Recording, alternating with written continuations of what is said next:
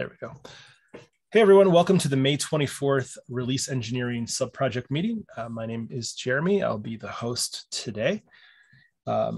Just a reminder before we get going that this meeting is covered by the Kubernetes Code of Conduct, so please be mindful of what you say.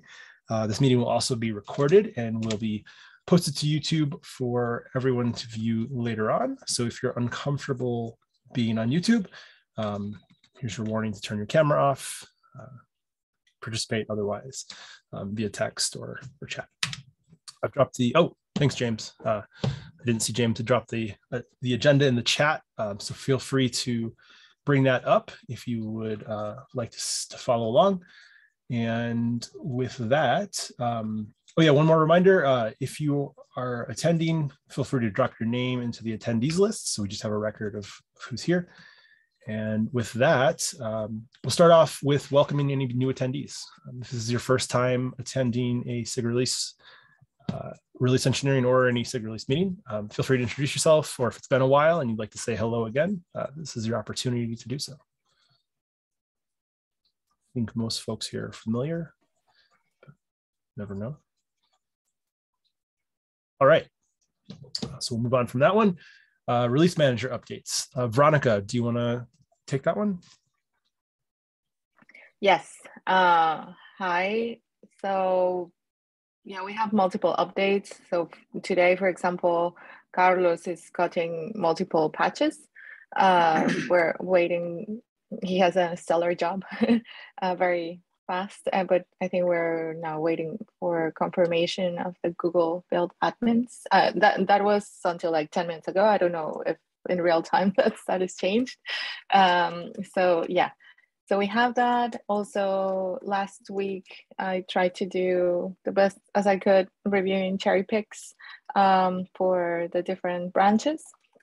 To like, admittedly, in the past cycle, we did we fell short on reviewing cherry picks on time.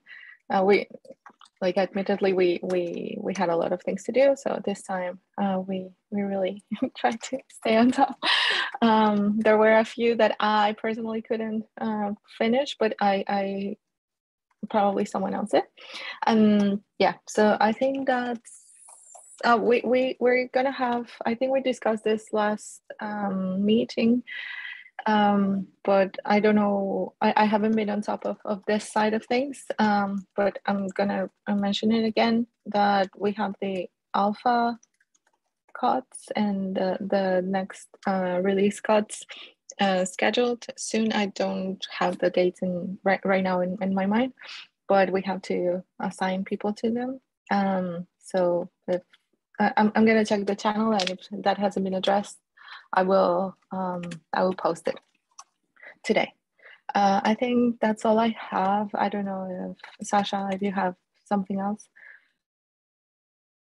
No, I think that's it. So the release cycle basically starts from yesterday, and yeah, I think we still did not finish the release team completely, which is fine. But anyhow, we can just go ahead and do our job. Yay! Great. So that's it. Awesome. Thanks for that update.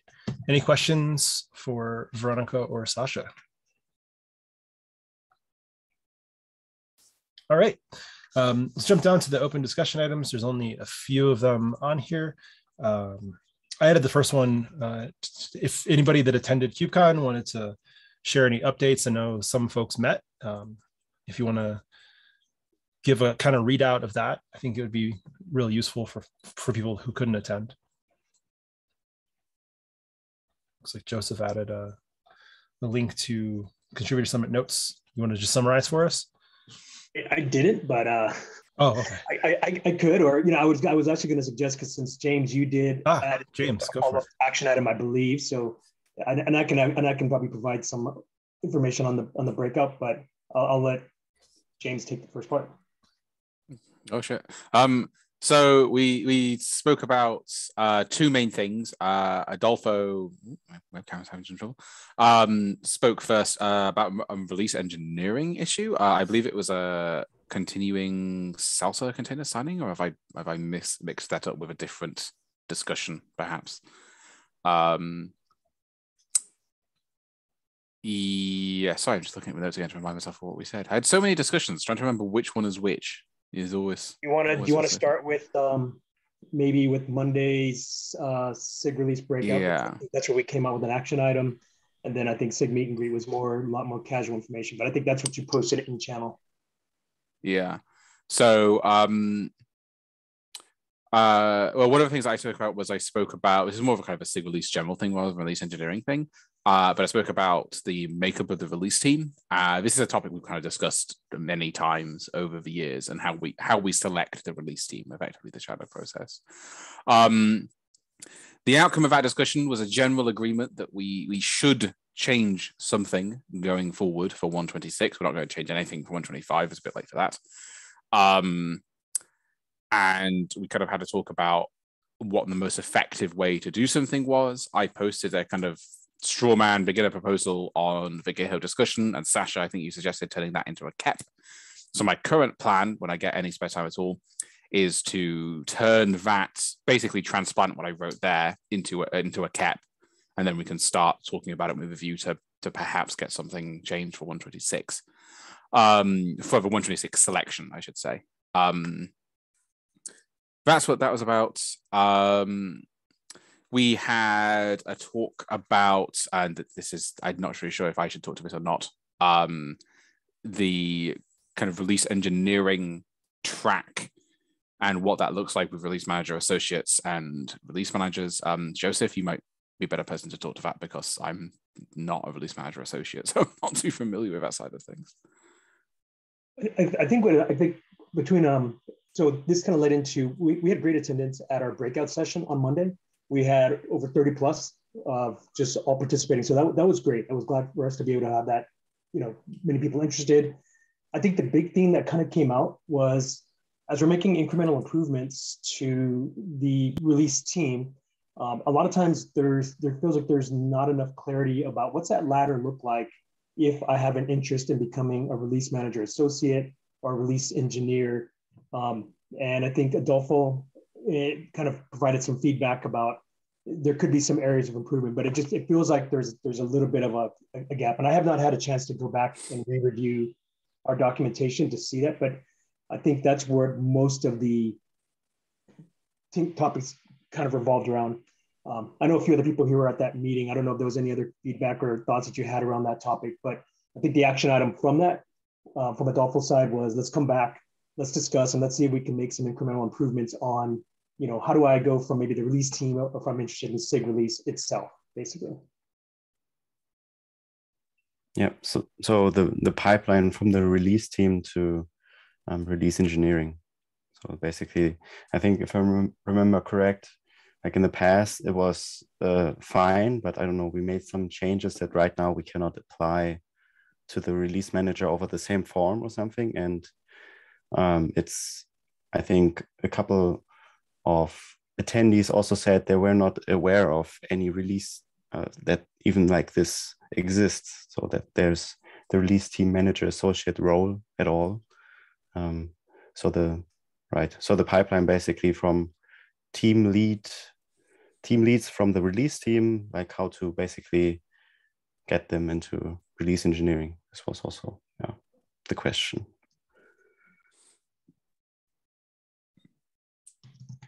Yes, so I think that was kind of part of it, was just providing some of that clarity. I think in the past we used to send out, or I think Daniel Mangum was the last time I remember an email going out saying, hey, if you want to apply, here's how you apply. Yeah, exactly. I mean, if we want to formalize it a little bit more and move the enhancements to the process into a enhancement or into a KEP, then we probably can also merge the release manager path into that as well, so that we have something like an outline for both sides of SIG release, right?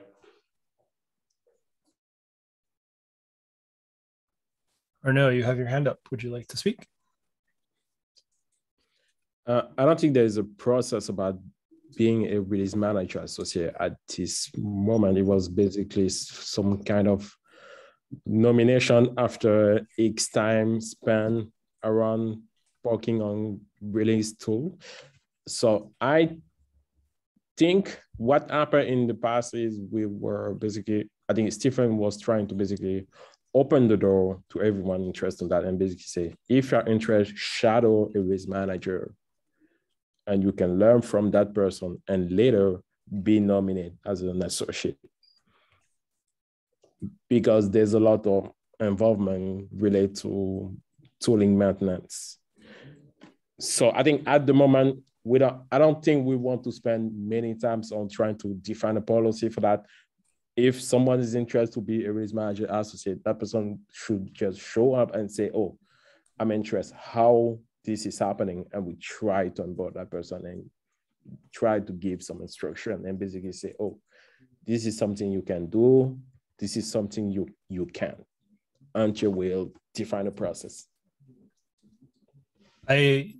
While we were talking, I brought up Gmail and was searching, and it looks like we did used to send out periodic pings to ask if folks were interested in becoming a release manager associate, but I think that was the kind of extent of there wasn't, I'm trying to remember when we had something on the shadow application, because I think somebody mentioned that.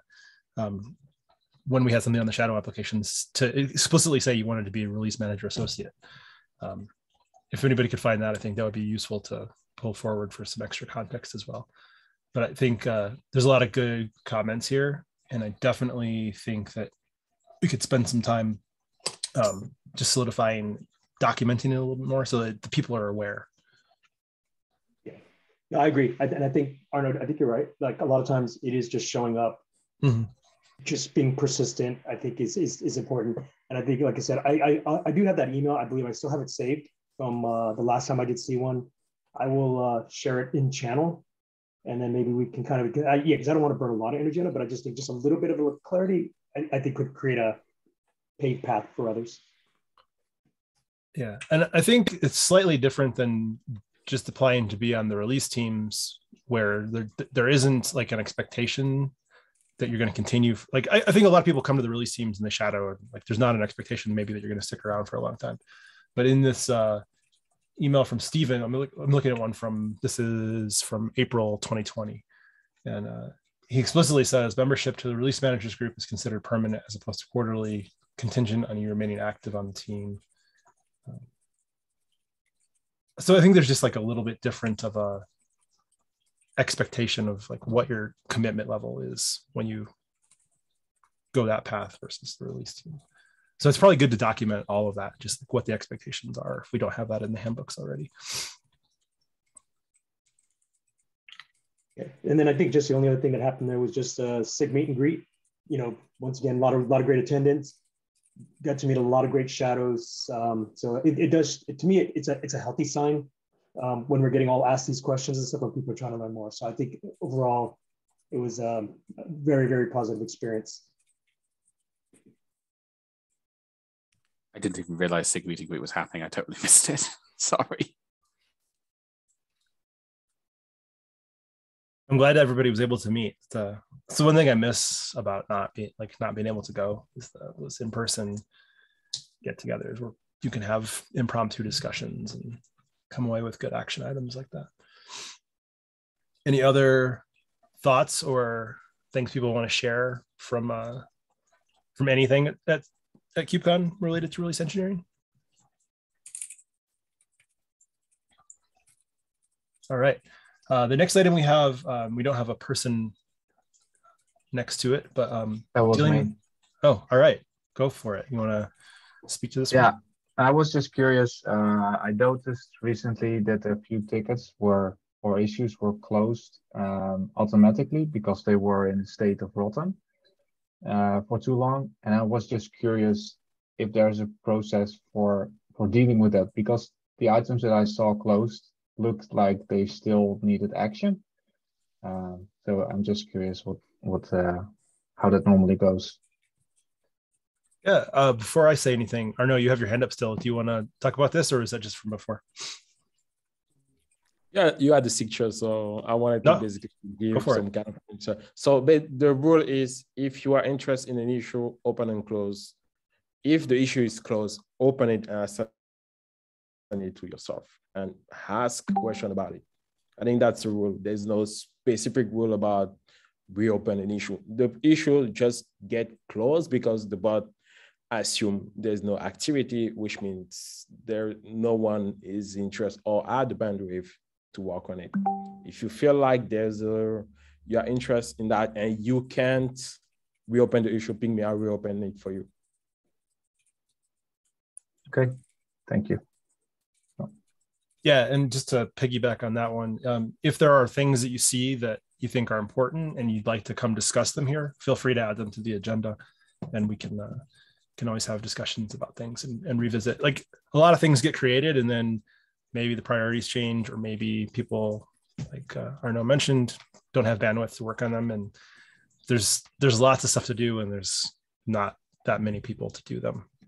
So things, instead of just sticking around forever and not progressing, the bot does that. It goes and checks things, and if there hasn't been activity for n number of days, it moves them to stale, and then it moves them to rotten, and then it closes them.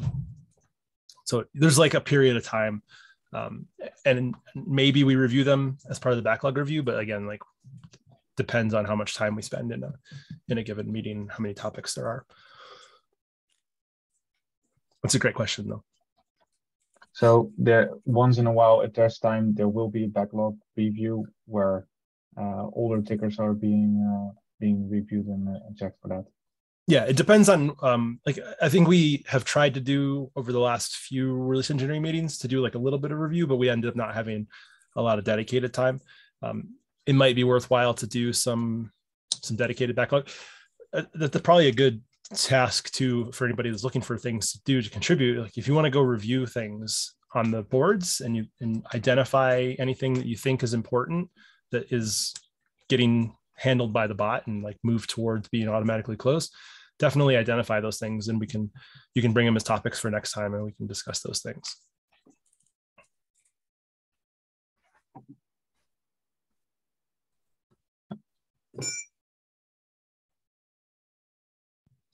Sorry about that. Any other anything to add to this topic? Anybody? Sasha or anyone else?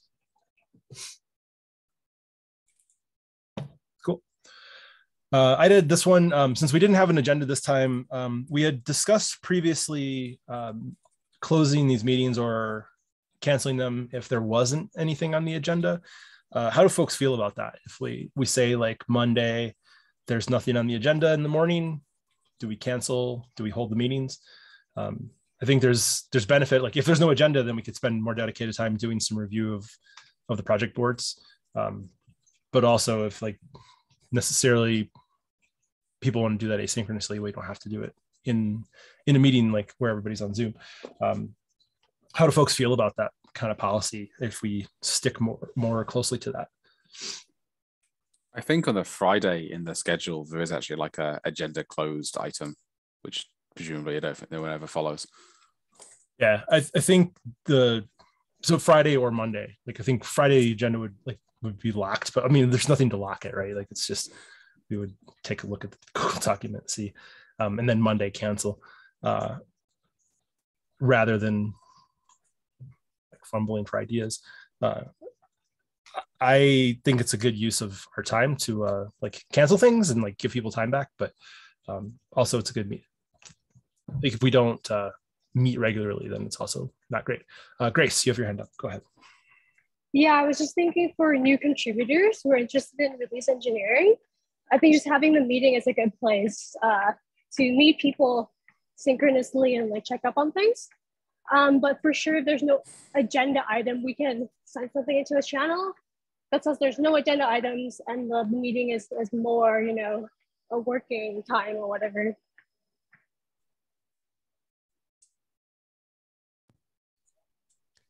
I agree with that because for me, I'm just starting to join and I learn a lot from just the open discussions, things that come up, and ask simple things. Maybe they're simple, but for others they might be very much routine. So personally, I like it that the opportunity is there. So I agree with that. Yeah, even like the bit. Oh, sorry, Joseph, your hand up. Joseph first, and then James. Okay. Yeah, I mean, I do like high value meetings, and I do like meetings that are planned out ahead of time. That's just because my schedule is so tight. So when I don't see agendas or come into it, I'm always like cancel because it's more valuable. But I agree. I think there's some value in this, and maybe as we mature, maybe we don't always do it, or maybe make a call out.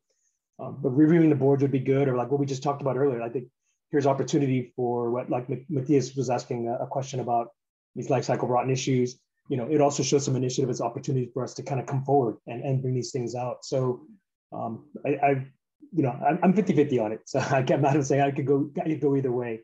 But I did talk to Adolfo about this because I was asking him, I'm like, I was saying, hey, dude, what happened to the bot? I don't see the messaging. And I didn't realize it was Adolfo was just doing it.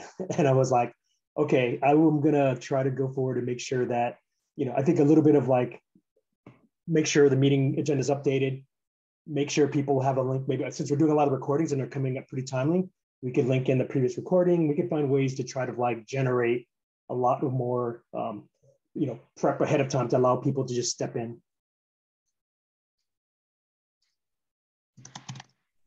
Go for it, James. And then I want to go back to something Joseph said. I was just going to say that I think it is valuable just to hang out. Like even just that little bit, the few minutes before the recording starts, where we're just chatting, I think is pretty valuable to actually like feel integrated into the community. Actually getting to know people a little bit.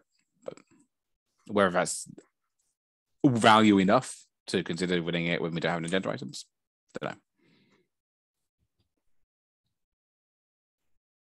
Okay, so one thing that I think that was cool about what Joseph talked about, or what I kind of maybe came to mind while you were talking, I think it would be useful, and maybe this is something that folks can volunteer to do, just kind of like shepherd the agenda before the meeting. It doesn't necessarily have to be like the same person every week. We could rotate this through, kind of like we try to do with note takers, but maybe ping the channel on Fridays to say like, hey, do you have anything you want to add to this agenda?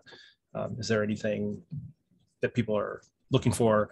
Maybe that's looking at the stale items and identifying anything that is worth talking about. Hey, Stephen, you joined.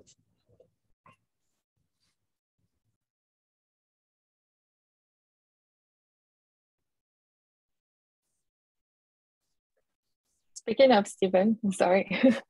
I remember that at some point, my memory remembers this, but I don't remember the exact formal way that he said it. But at some point, he said that any one of us could call, could cancel the meeting if we thought that there was not enough a quorum or agenda or whatever. It didn't matter if it was just walking the board or whatever. So I had that understanding. And just wanted to say that it didn't require like either Stephen or Adolfo or anyone specific to be the ones to cancel. Yeah, so there's an agenda item, or there's a meeting invite that is in the calendar for Friday, I want to say, every Friday, that calls for the agenda items, basically, for the meeting. And if by that point, so it's Friday at 6. It's Friday at 6 Eastern. So at that point, if no one has added agenda topics, then we should think about clearing the meetings for the following week. So we have not been good about following that practice, but I think for the sake of distribution and so the reason it's on, so Arno mentioned in the chat, can we move it to Monday? The reason it's on Friday is because the SIG leads meet on Monday to go over agenda topics as well. So in between if you have not added anything to the agenda and we don't feel like there's anything to add to the agenda, then that's the meeting at which we should make the call to cancel. That said, we do that meeting bi-weekly now instead of weekly. So let's kick around some ideas if we want to change how that works, because we currently don't do the notional version of how it should work anyway. Yeah, I think there was some, before you joined, there was some discussion about the utility of having like a board, if we don't have any agenda items, just having a dedicated time to walk through the board and look at stuff. I think doing that once in a while would be useful. If we don't have agenda items every week, it's not worthwhile to do that every week, but maybe once a month or every other month or something, it's probably useful to spend some time, because we don't always get to the point where we can do that review of the board because we end up having a lot of topics. So let's, the different idea or similar idea, combined idea, maybe. Given that we currently do the meetings, one I think we'll have to see in the next few months or so. It's very possible that this time slot will stop working as well for a lot of us. I think it's already starting to get tricky for a few folks. But given that it is currently at the same time slot, at least for now, and we also kind of blur the lines between whether it's release engineering or SIG release globally, it doesn't make sense to call this a SIG release meeting and just say that the SIG release meetings are weekly and whatever agenda topics kind of bubble up are the ones that bubble up.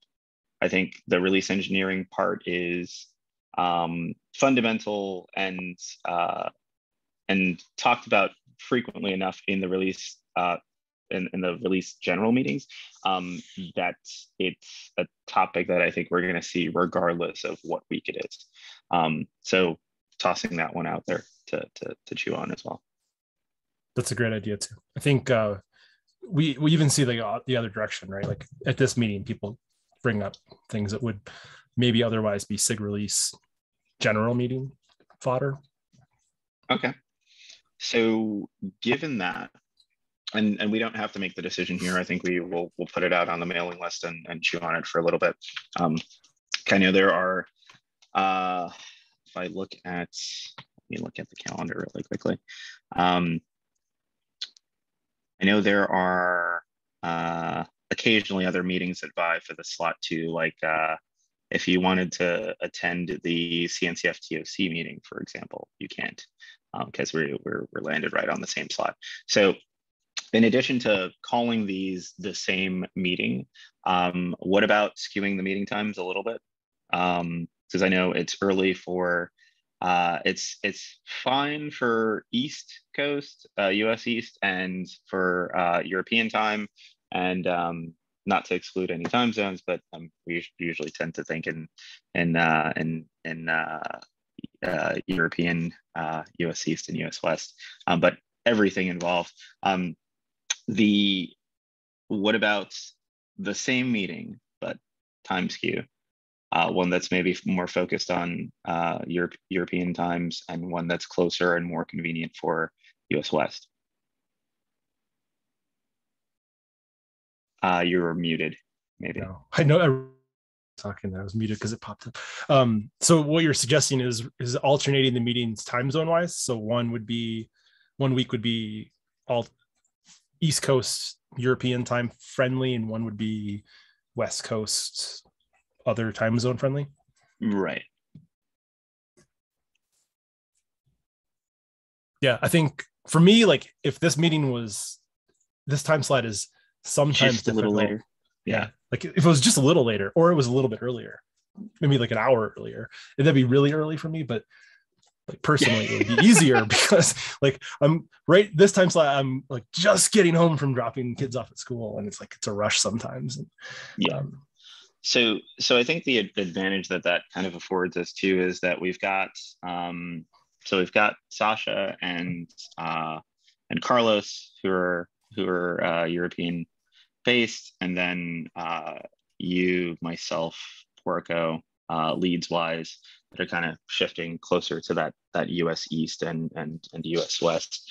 So this might be a good opportunity to kind of share the hosting duties a little bit more equally, as well as give an opportunity for a few more people to pop in based on the times.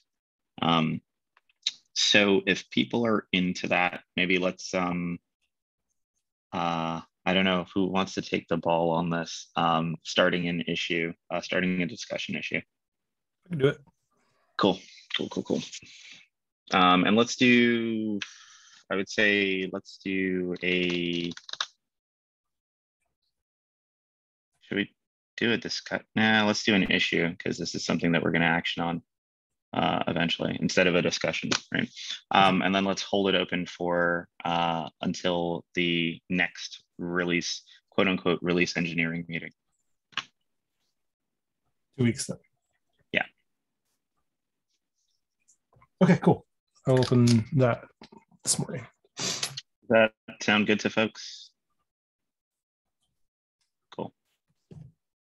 Are there other meeting-y things that we could be tweaking?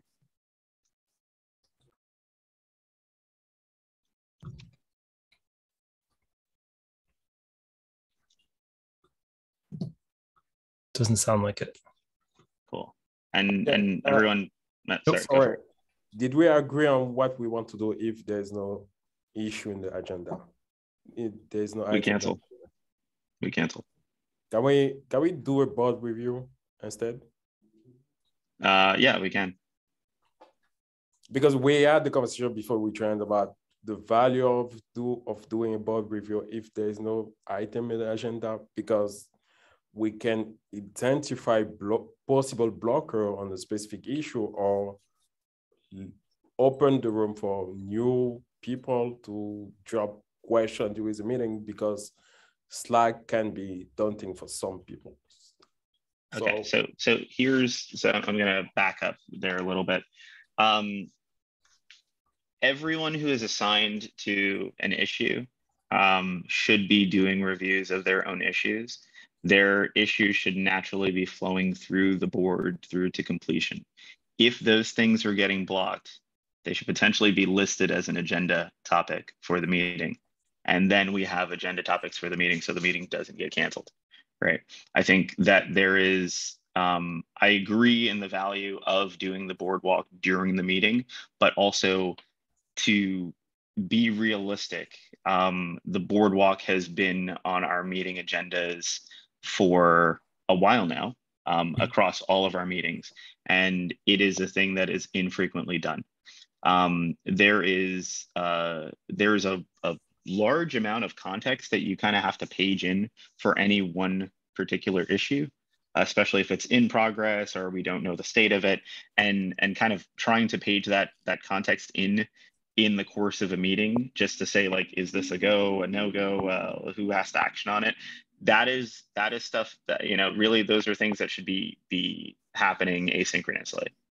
When we're walking in the meeting, ideally, like, we're going to hit the blocked status of the board first, right? And we're going to try to get those unblocked, right? So what would be helpful is the team getting things to the place where they are in block status, or they're waiting for something, right, that needs to get unstuck. If we were to start from the top of the board and go through in progress in every meeting, we wouldn't get anything done. Yeah. And conversely, we end up spending a lot of time on agenda items a lot of times, and like we bypass the boardwalk and go to the discussion items first so we can have those discussions. And then, like today, even though we didn't have a lot of things on the agenda, we're running up on the end of the meeting now, and that doesn't leave a lot of time to do like a real thorough review of the board. So you end up with only the chance to really look at those blocked items. So maybe that's a good action item for everybody else too. Just if you have things assigned and they are truly blocked, please put them in block status so we can more easily identify them. Yeah. If you were on any team with a named role or something, and you have stuff on the board, the goal is really to get those things to completion, and let us know if you're unable to, so that we can help out with that. And because we are a global team, that is something that is very difficult to do in a synchronous meeting, unless it is a quick like, hey, we need a leads decision on foo, bar, bass, right? So I think, there's more work that we can be doing on cleaning up I think the shape of the boards, and I can take that as an action. But I think it really is about doing some of that work asynchronously.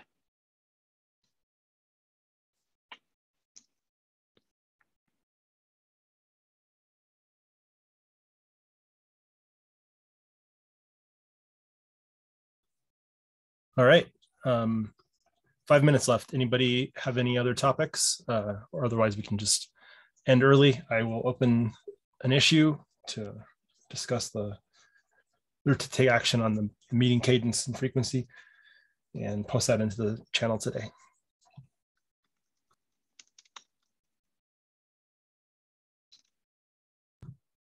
All right. Hope everybody has a fantastic rest of your day. Hope everybody stays healthy and doesn't come down with any cube COVID or anything else. And have a great week. Take it easy, everyone. Thanks. Yeah.